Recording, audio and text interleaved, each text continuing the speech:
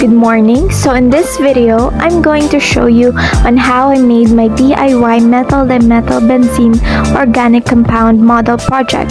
So in this video, I used a recycled materials.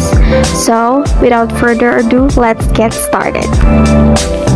First thing I do is that I make an outline so that we will have the basis for our project.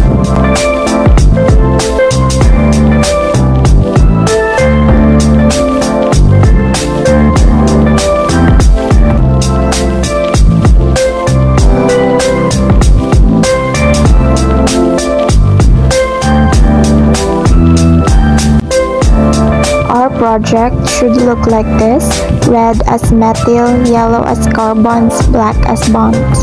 Now let's proceed to our materials. In this project, we will need a glue gun and glue sticks, spray paint, paintbrush, a scissor, plastic straws, and plastic caps.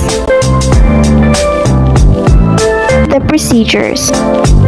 Our first steps is we need to cut the straws into two. Next is we will spray the straws with black paint, then the caps with red paint. Lastly, we will paint our carbons yellow. And let us wait until it dries. And now it's time to assemble.